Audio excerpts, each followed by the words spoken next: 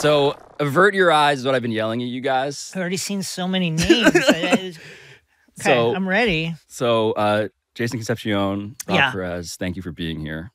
We're in LA. I've summoned this very specific focus group with a degree of perverse enthusiasm that I think is truly unlike a feeling I've ever felt before as the host of anything, and specifically a show, where my whole goal for people who don't know what the this show is to like bring people things that I wanted to find out about, but also things that can feel almost like a loot box in the parlance of video games. Yeah. Like some shit's in here. We don't know what it is. But in this case, I do know specifically what it is, and I've been teasing you guys with just some very vague references to what is inside. And so you guys are almost a proxy for not just any audience, but specifically an audience of, I would say, generally unhinged, but principled Knicks fans. Sure. Is that accurate? I don't know. I don't think they're as unhinged as people think, but I think that's the brand, which is good. When I think unhinged, I think the side talk video. Right. Double fucking overtime! What the fuck, baby? New York is fucking back! Knicks are here, baby! The Knicks are fucking here, baby! KD, don't you regret not coming to the Knicks? Don't you regret not coming to the Knicks? The Knicks. The Knicks. So you guys are relative to the side talk guys, hinged. Yeah, even the unhingedness is I think like a rational response. Of course. To circumstances. Yes. It's a joy at being alive and in the moment. It's not just chaos for chaos's sake. I think we both want what's best for the franchise, but like the same. Like how you guys are both giving a co-press conference. I mean, Jason and I experienced the 90s. So a lot of those fans outside the Garden that participated in that viral video may have been younger than us. I've seen too much, okay? Yeah. So unless it's a championship, I can't get that excited for either a regular season win or a first round playoff series win. I've just been so close. That Game 7 in Houston, 95 with the layup in Ewing. Like, it's just, there's only one way to make me happy. So as a result, you become naturally apathetic over time. There's only one way to make me happy feels like a thing that prompts an intervention of some kind. Okay, well, this might change things quickly.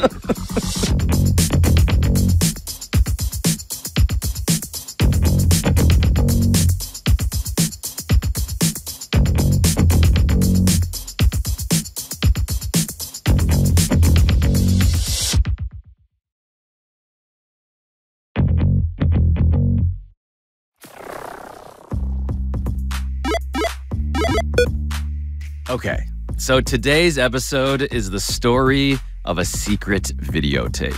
A long-rumored, never-before-seen time capsule of sorts. A Knicks tape, even, that I had been trying to unearth for years now, in my capacity as both investigative reporter and also, crucially, native New York elitist. Because like Jason Concepcion and worldwide Rob Perez, two of the biggest Knicks fans in all of sports media, I grew up really caring about this team. In fact, like those maniacs on the sidewalk, I grew up wishing for a big free agent to fall in love with Madison Square Garden so that they could win the Knicks' first title since 1973. And I have since stopped caring like that, mostly on account of the Knicks owner, Jim Dolan, who inherited the team from his father, making him, yes, a Nepo billionaire. But in the summer of 2010, this was the summer defined by the biggest free agent mystery in the history of sports, I cared a whole lot. In fact, I presumed that the Knicks were not simply contenders to sign LeBron James. Like many New Yorkers, I believed that the Knicks were the obvious decision. Well, everybody is on pins and needles across the country, particularly those teams who are in the running for LeBron James. You ready to go, LeBron? Where's the powder? Left it at home. But Jim Dolan's Knicks could taste it. I think there were significant signals from LeBron and his camp that would lead one to believe that we were in it. Last time I checked in, we dumped our entire future to acquire Tracy McGrady just so we can salary dump. We traded assets to clear the books. We did all of that. But to me, I never really believed it until the Yankees hats started coming out. Until all these other kind of signals started happening that seemed like nods to the Knicks. The fact that the LeBron decision event was being held in Connecticut. There was like all these little signals, that made it feel like, oh my God, like I think it could be us. Yes, he gave an interview to Jon Stewart on The Daily Show, if you guys vaguely remember that part, where he plays coy. LeBron is like playing coy. He's like basking in the glow, the applause of an in-person New York studio crowd. Now, I got to tell you, you're coming up on your free agency. Right. And I just want to, very quickly, just if I can, just... There you go. No, that's a really nice cup. That's a beautiful cup. It's beautiful cup. I love New York. Are you familiar with our city? This is New York, right? This is New York City. We have a team, the Knickerbockers. Right. They're a basketball team. So the initial plan was that LeBron was going to go visit all of these cities, and New York was going to get to have basically these celebrities almost like college football recruiting hostesses. Right. Where it was like, here are all the famous people. They're going to take you around town. You'll go to fancy events. We'll show you why New York is special in person. A big party was going to be thrown by Jim Dolan and the Knicks. And then LeBron pivots suddenly and says, actually, I want everybody to visit me in Cleveland. Power move. I like it. Yes. Everybody sent delegations. They were almost like UN-style diplomatic envoys. The Knicks are going to have to visit me, and so are the Clippers and the Nets and the Bulls and the Heat. And he's going to do all of this at this building in downtown Cleveland, the IMG building. And it's July 1st, a Thursday, 2010, the very beginning of legal free agency. And as the Knicks are pulling in to the parking lot of the IMG building, Jay-Z is pulling out. So Jay-Z and the Nets have presented at 11 a.m. apparently, and he has to go now jet off to his concert in Europe, according to the newspapers at the time. And the Knicks delegation pulls in, and it's 4 black town cars. Okay.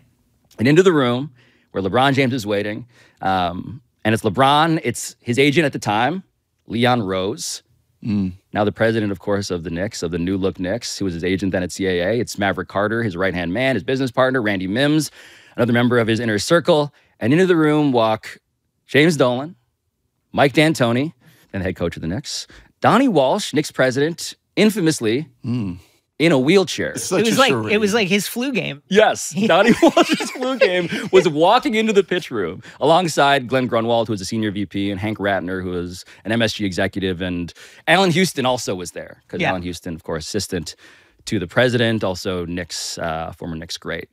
And in lieu of doing the thing that they wanted to do, which was like, here are all the celebrities hosting you, they had made a video.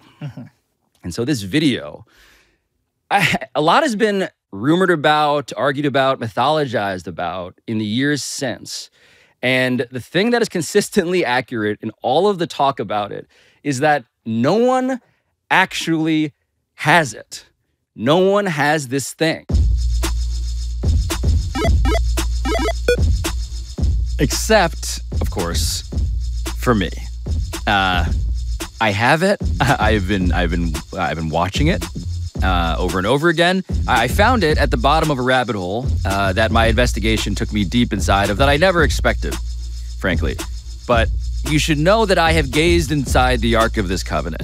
And what is inside, what you should know about this up front here, is that it is not exactly what you would imagine, unless you love imagining prestige television fan fiction.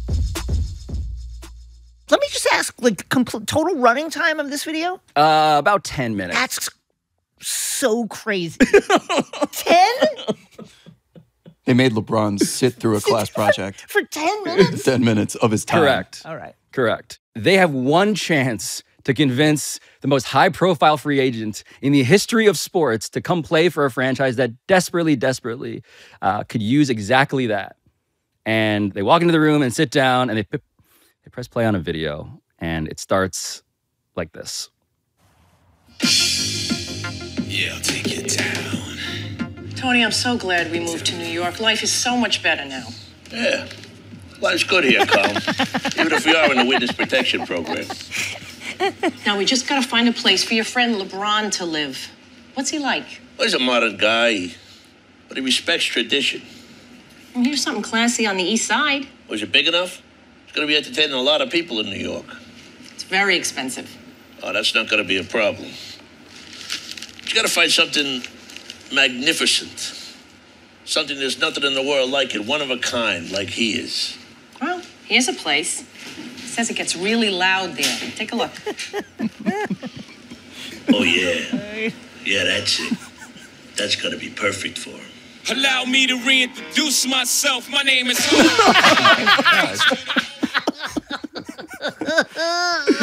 Can I lead us off? Please. What did you just see there? Okay, so the final few seconds is a Jay-Z song. Yeah. The man just walked out of the room.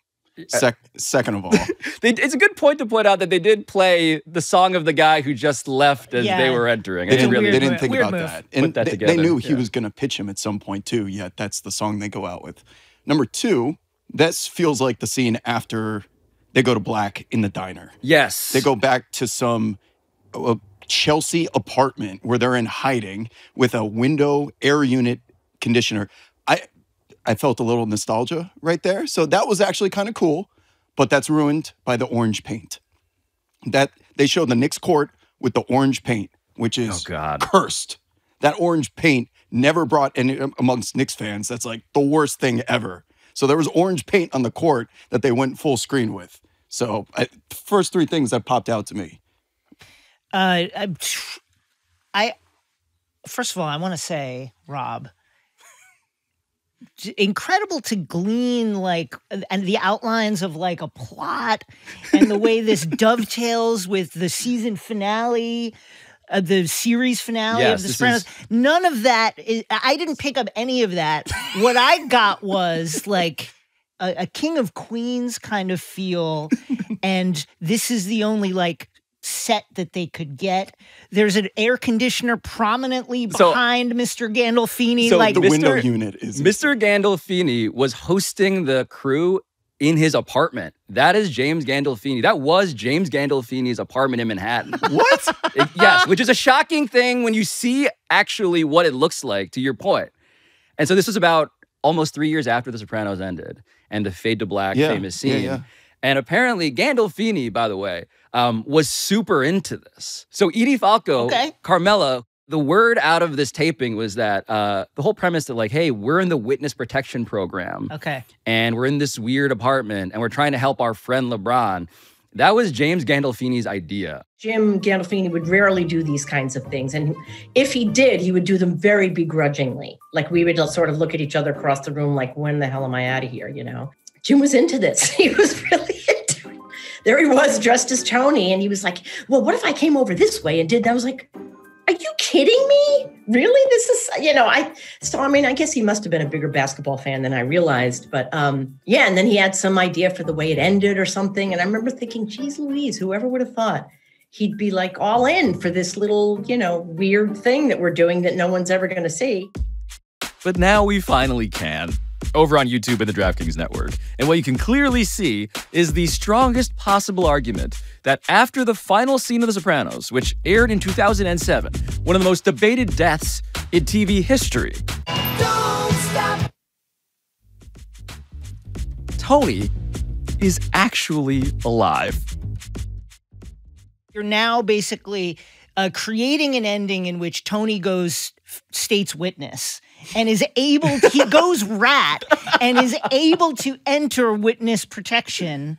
I mean, that's a pretty valuable piece of NBA. It's one of the last things that this man, one of the great actors of our time, really for real. About. Yes. That's what I was about to get to. It's that feels like an artifact in Hollywood.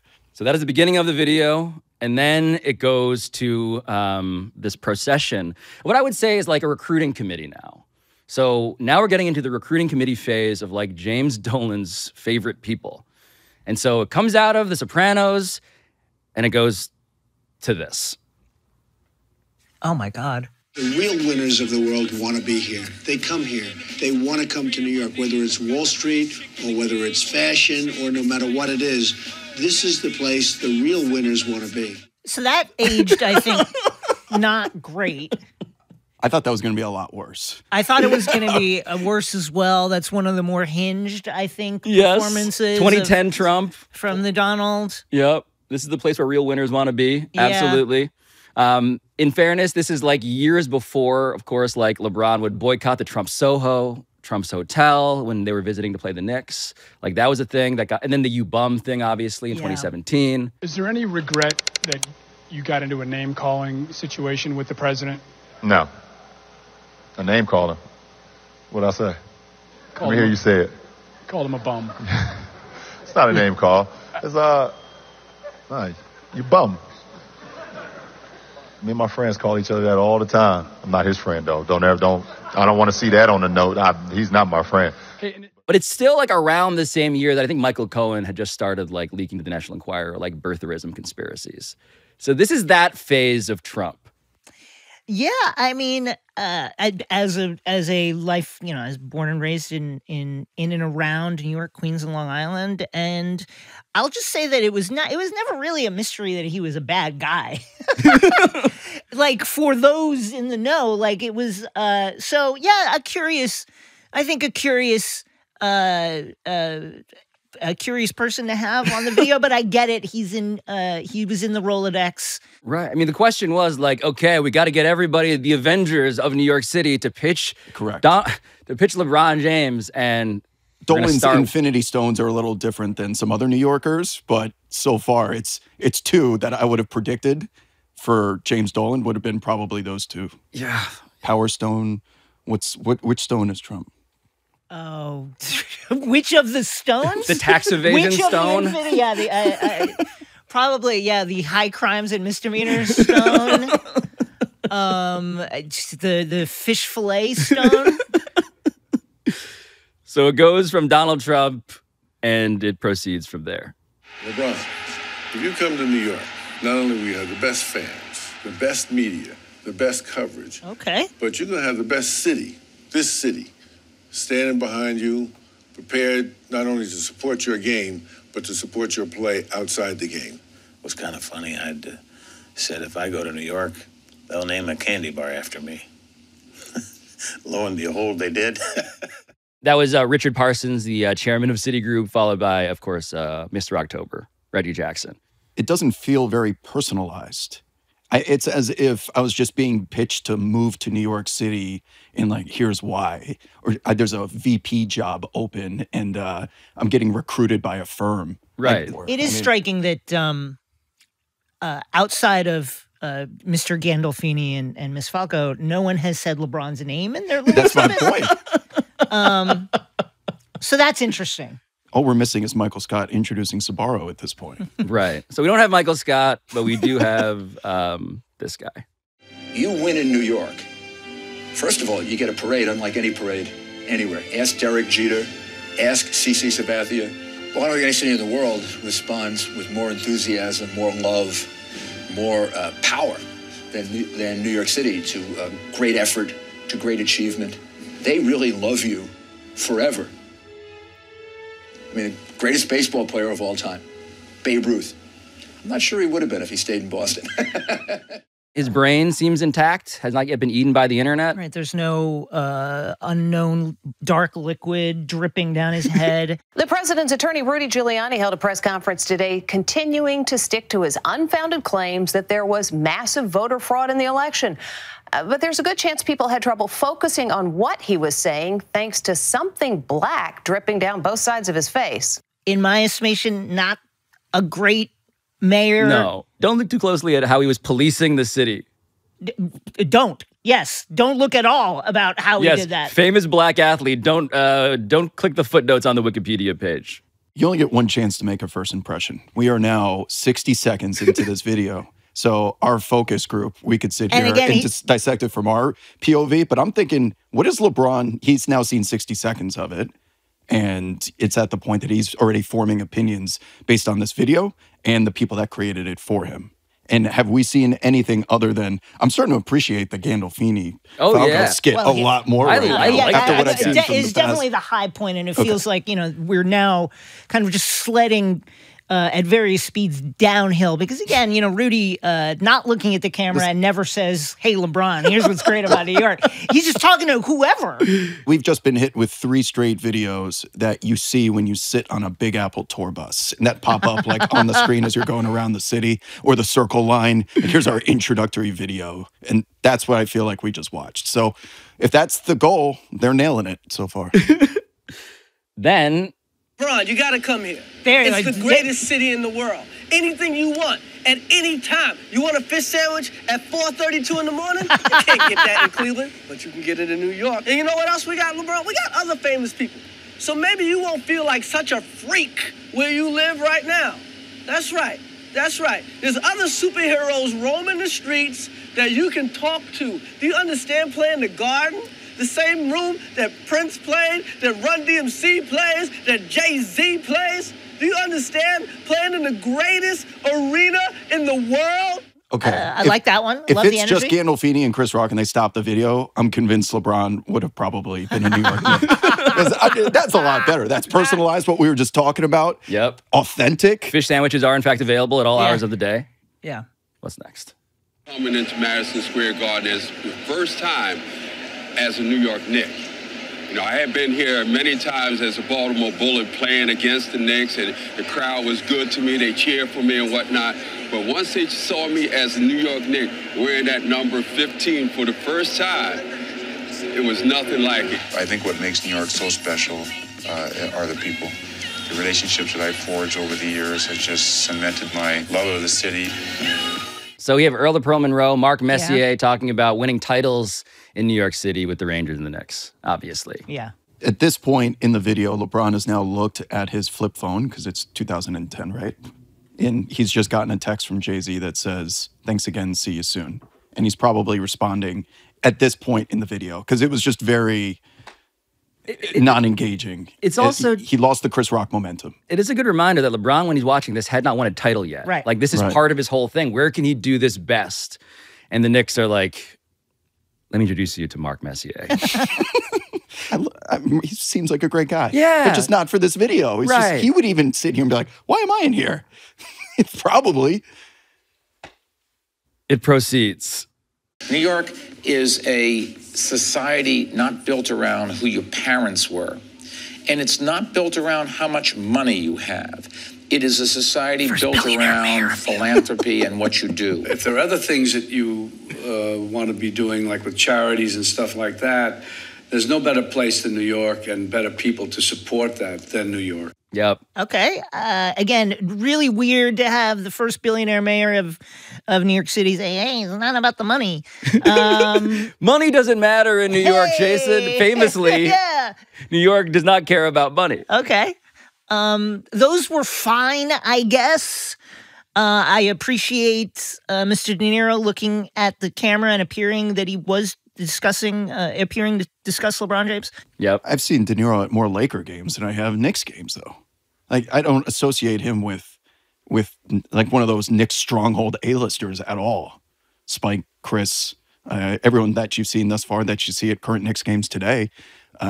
Red flag that Spike's not in it yet? Do you think, like, wouldn't you have Spike lead off the batting order? Wouldn't he be more present? That's interesting to me that you would not have Spike further up in this. Well, you have to make room for some important people. Yeah, let's see. It's such a universal city. And I know LeBron, I read his book, and I know that he's tight with his buddies. The idea of those friends coming to New York City, those guys sound amazing, loyal, smart, bright. They can have such an impact on the business sector for LeBron James and also for the charitable sector. And in New York City, the opportunities to meet the guys who run the multi-billion-dollar companies and to get these companies behind the LeBron James, school, hospital, educational center. What an impact. And those friends of his could be the ambassadors, to that world. So Harvey Weinstein. Right, currently incarcerated. After dozens of women had accused him of rape, sexual assault, sexual abuse over a period of 30 years. That Harvey Weinstein. LeBron, I've heard you have friends. What if I told you that New York is a place where your friends can meet lots of famous rich people? Mm-hmm.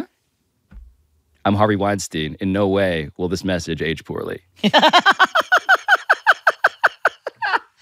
So this was taped, by the way. That was taped at the Miramax Tribeca headquarters, apparently. It was DeNiro and Harvey back to back. He did say buddies. I thought he was going to go with posse. Just the way that things played out with the Knicks. Like you and your posse, you look great, like you're having a great time together, knowing what was coming with Phil. Well, that was Phil. To be fair, that was Phil. I know, but that was Phil Jackson. Harvey stunned by Weinstein was on the right side of history That's my on point, this one. That he somehow was on the right side of calling LeBron's friends a proper name that didn't offend him like Phil's did. Wait, Rob, have you heard the song? Have you heard the Dolan song? When he plays the kazoo? No. JD and the Straight Shot. They do. He wrote a song and performed a song that is called, in fact, I Should Have Known, about his deep, longtime friendship with Harvey Weinstein. You think his lawyer was like, can we call it something else? Can we not make the O.J. Simpson If I Did It of songs? Yeah. We were friends, talk for hours without Harvey Weinstein. About his latest story, how to deal with fame and glory. All the girls who adored him catered to his every whim. Nothing he could lose, all he needed to do was choose. I should have known, I should have thrown myself across his tracks, stopped him from these vile attacks. I should have known. Is this how billionaires do J. Cole versus Kendrick Lamar? Yes, exactly right. Yeah. To his endless fall. I should have known, I should have known. So, there's that. There is that. If you were wondering how close are these guys, I'll say this about that tune, and I think it's actually, the musicianship is quite good. The people that James has playing with him, supporting him in the JD project are very solid. Yep, the Straight Shot is no issues with the Straight Shot. Professional musicians. And I'll just say, James clearly is the muse of music, lives inside of him. And I think in the years that he has really been pursuing that muse through different projects like the Sphere in Las Vegas, which brings him closer to live events than ever before in the most immersive way. I see what you're yet doing now. Seen on Earth. I think that it's clearly made him so happy to be doing that. And I think you've also seen a period of Knicks success as he's rededicated himself to the passion of music.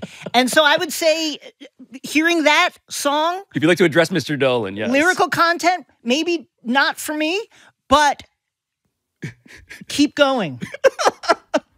Expressing my anguish through the majesty of song. Going, keep going, keep playing music, keep bringing that to the world, because that sounded really good.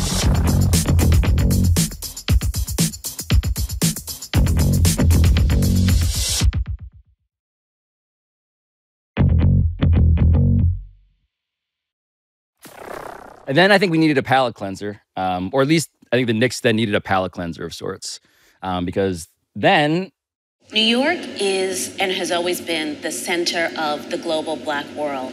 Whether you're in Kingston, Lagos, Johannesburg, South Central, Detroit, Miami, Atlanta, this New York is where the Black world has its heart. When you play for the Knicks, you don't have a contract with a team.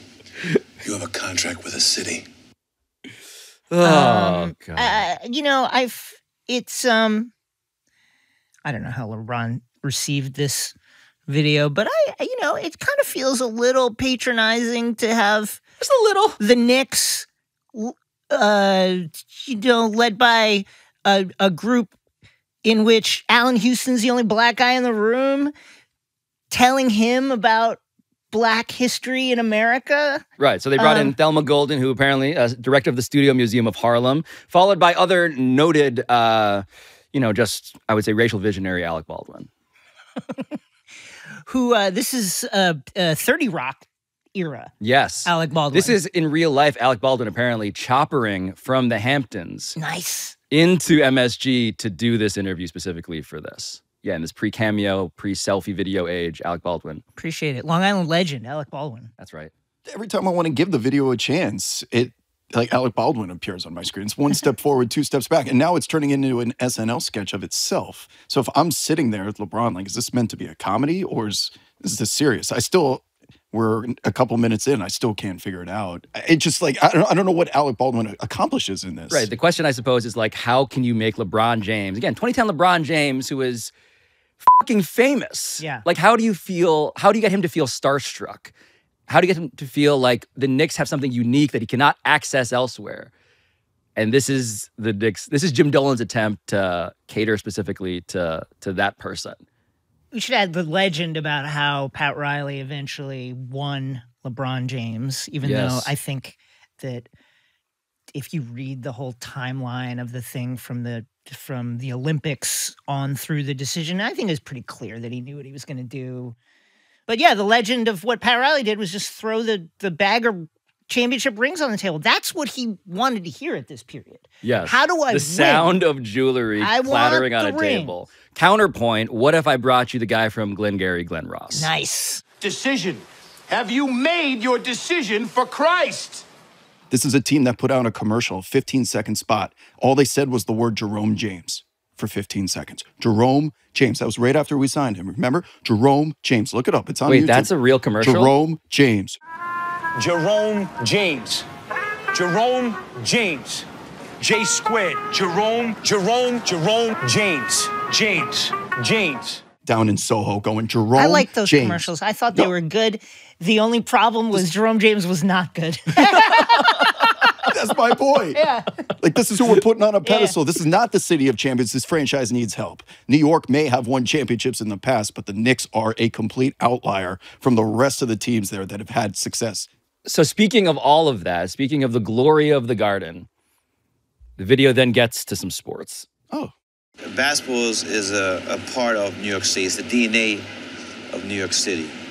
I've been a New York Knickerbockers fan all my life, and I miss hearing the Garden rock the way it used to. Starks. One of my most memorable recollections was Game 7, May 8th, 1970. Willis hurt his leg in Game 5. The question was whether I was going to play in Game 7 or was not going to play in Game 7. We've left the locker room. We don't know if Willis is going to be there or not. And suddenly there's this roar. Here comes Willis, and the crowd is going wild. And then the crowd never shut up. They just got louder and louder and louder and gave us the confidence that we needed to pull that off. Okay, this has now gone from this is kind of funny to now I'm starting to get a little pissed off because Wait, you just got Willis Reed. You just got Clyde Frazier. You got Spike Lee. This is insulting because we're talking about a man in LeBron James that has a photographic memory with everything regarding the game of basketball. He has played a minimum of 15 games at the Garden to this point, twice per year with Cleveland, I assume, plus preseason games, whatever. Why are we pitching as if you're about to walk into Madison Square Garden for the first time? This is what you're going to experience. He has seen Spike Lee for years courtside and had more authentic conversations than that for years.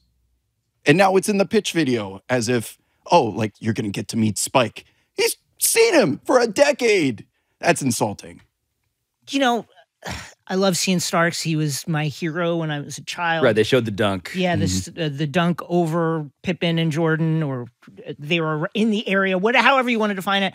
But I think therein lies, to me, in Starks, kind of the issue. Like, Starks famously was bagging groceries. He was the only other player who could approach averaging 20 points a game for that entire Ewing run, almost that entire Ewing run until the late 90s. And that was the issue. How can we avoid that with LeBron James? That should be the pitch. Here's what we've learned from that. And so the question of, like, how are the Knicks going to get people beyond LeBron? Right. Is the subplot, the subtext of this entire video, right? Like, that's actually the brass tacks story of this. We can give you a million celebrities, but like, who else are you bringing along to actually do this?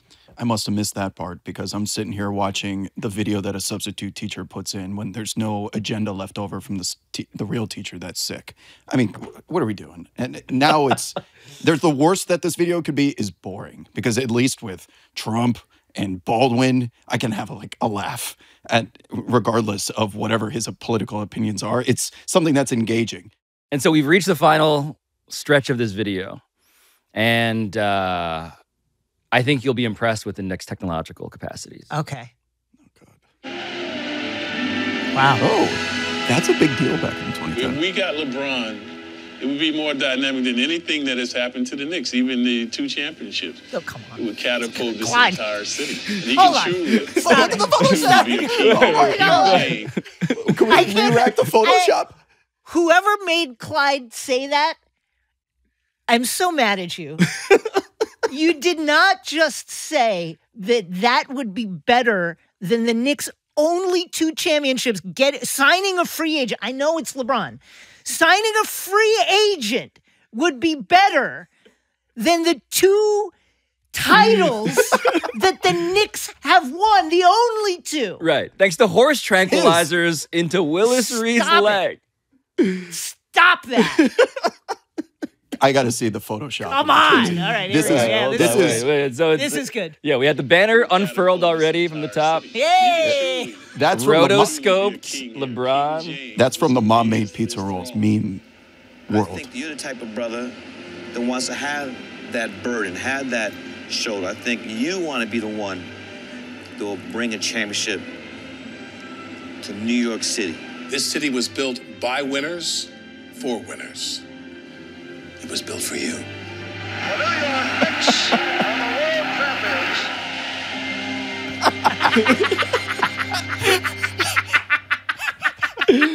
All right, that's good, man. Oh, God. And so the lights come back on, and here we are back in the room, and LeBron James is at the table, and looking eagerly is Jim Dolan at his prize. They used word hopeful art. accusation. Remember word art from the Microsoft Word days and Windows 98? They dropped word art on the screen and said, come to the Knicks. You know, the technology was different then. That might have been state of the art for the period. Yeah, the jersey rotoscoping was like, hey, wow, think back in 2010, right? That's, Come on, that was like a pre-Avatar, What was going on with Spike? He wouldn't even look into the camera. LeBron, we need you. And he's like looking down at the sidewalk. I mean, is he being forced to do this? Or his season tickets at stake or something?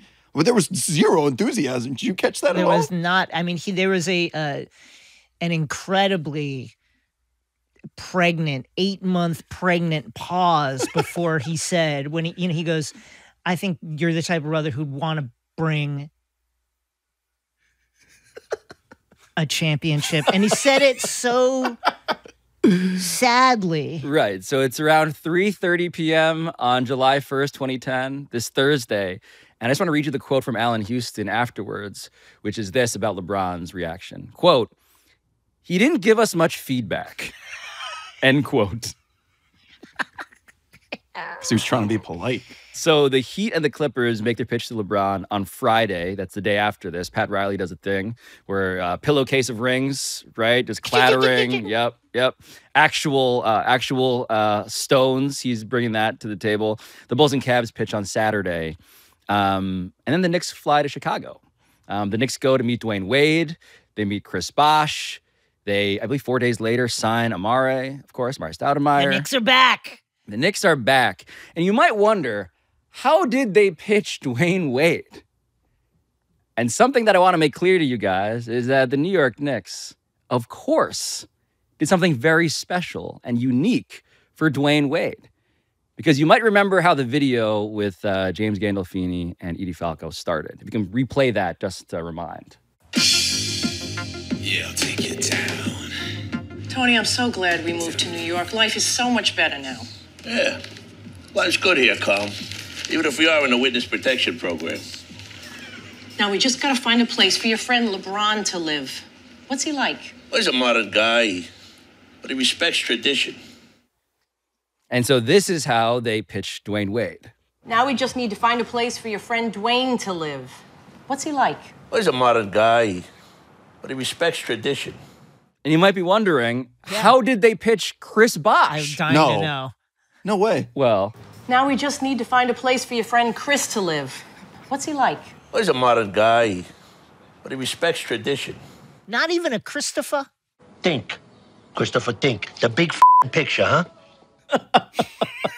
That's a missed opportunity. Yeah, oh, come on. That's a missed Not even opportunity. a Christopher. You could have brought Adriana through that door. Christopher! And then you fade to black. That might have gotten him. But then you might wonder, what did a free agent who's not named LeBron, Chris, or Dwyane experience? And they got this. Now we just need to find a place for that basketball player to live. What's he like? He's a modern guy. No way. But he respects tradition. Who was that for? Ray Felton. They sent it again Amari back. Stoudemire. They sent it back to Jerome James. There it is. So you have this.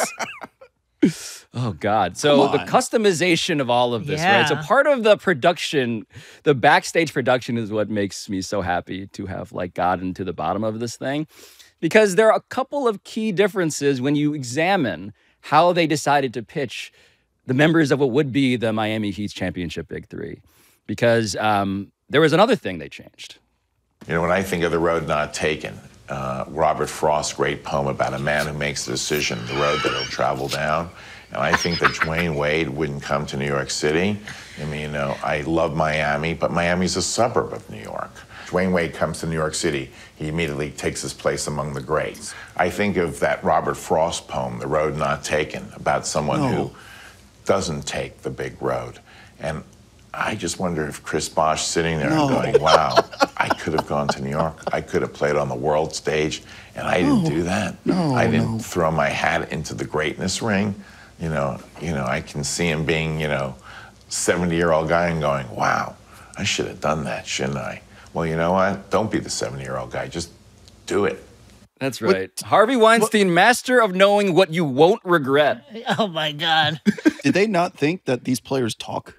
Like, I got what they were going to say. They showed me a Harvey Weinstein video, too, with my name on it. You got one, too? Wait, did you get Robert Frost? Yeah, did he talk about Robert Frost with you? You talk about the road not traveled by? How does that not come up in casual conversation? Oh, it's incredible. I love to imagine them comparing notes, like on the phone in a group chat and being like, hey, did you get the Weinstein thing? Yeah.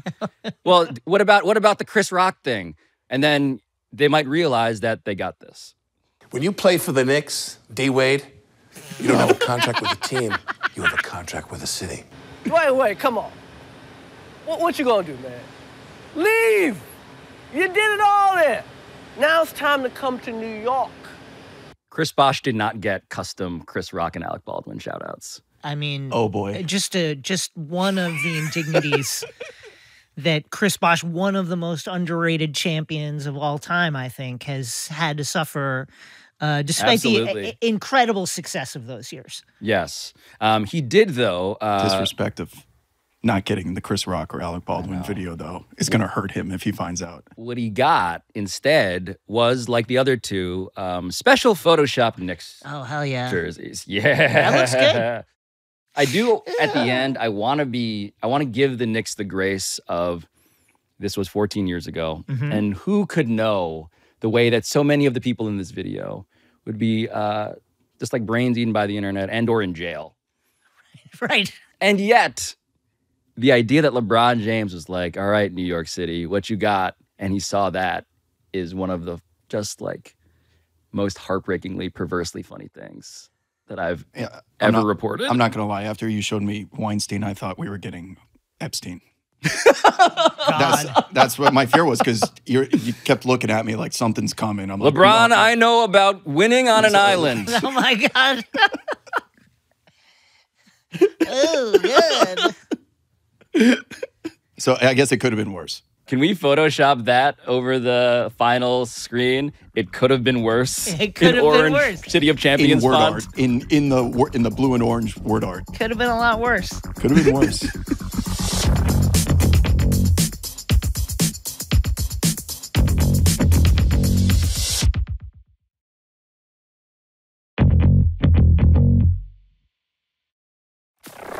We've seen the thing that no one else has seen, and now it becomes clear maybe why people have not seen it and why it hasn't been shown. But it exists, it's real, and you guys walk out of here feeling how? Unfulfilled.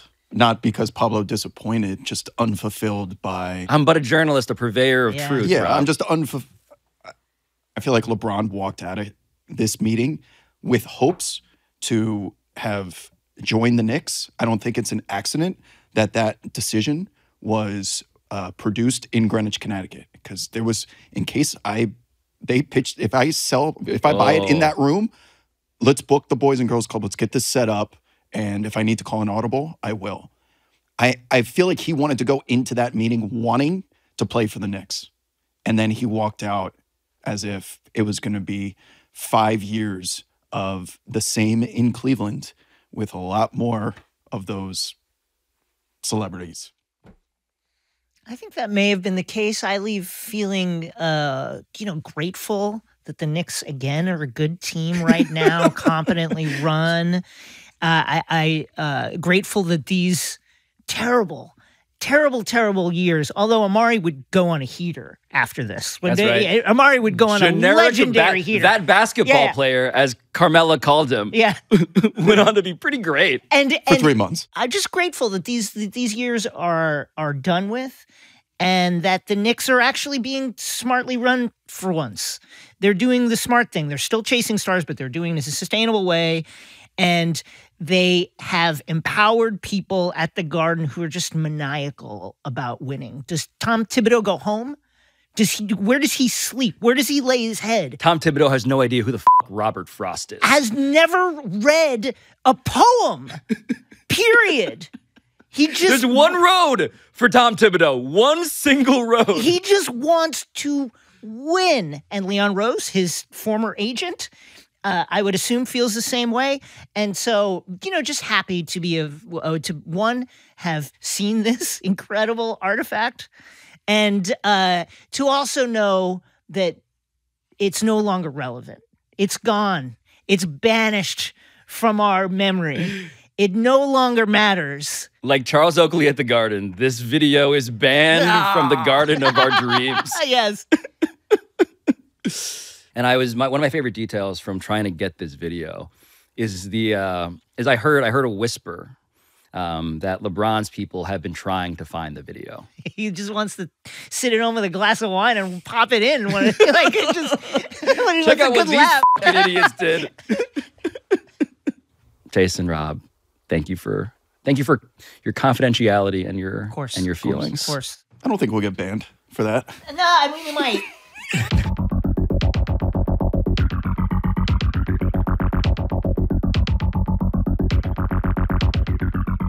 This has been Pablo Torre Finds Out, a Meadowlark Media production. And I'll talk to you next time.